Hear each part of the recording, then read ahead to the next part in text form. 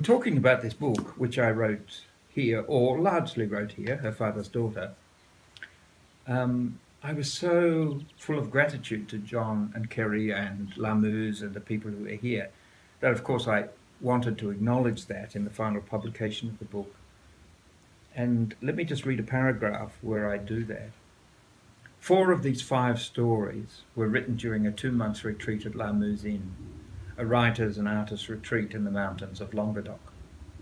I'm grateful to John Fanning and Kerry Ilson, the owners of Muse, for their hospitality and for their vision in creating an environment in which writers and other artists can work in peace and amid extraordinary natural beauty by day and night, and then enjoy the release of bibulous artistic community in the evenings together. So this is, and that brings me to the another thing about Muse, that is, there is a project that John and Kerry have in mind sometime in the near to middle future, and that is to create a publishing house for people who have been to Muse and have done good work here, publishable work, commercially appropriate and publishable work, and to project that out to the world on, initially at least, ebook platforms.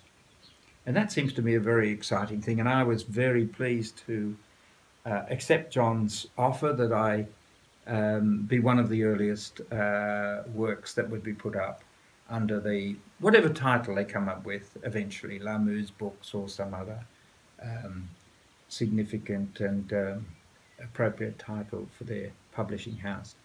The book that I've written is a short novel called Sisters, and as the title suggests, it's about 3 women who have, in their late 60s and early 70s, decided to spend a last summer together at a holiday house on the south coast. They've gone various ways in their lives over those 50 and 60 years. And what they do when coming back together for a sort of celebratory, perhaps final summer together in a place that they remember from 60 years earlier, is try to come to terms with something that has worried and puzzled each of them in their different ways over all that time. And that is the death of their brother on that coast in a sea cave all that long time ago. And of course, as we all know, memory distorts, changes, shapes things differently over time.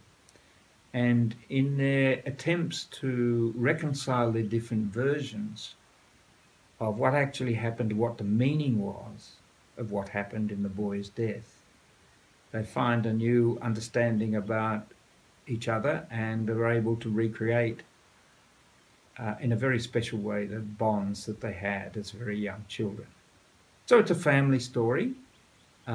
It's got both a lot of fun in it. There's a lot of humorous scenes and comedic scenes, particularly through remembered games of childhood and family issues.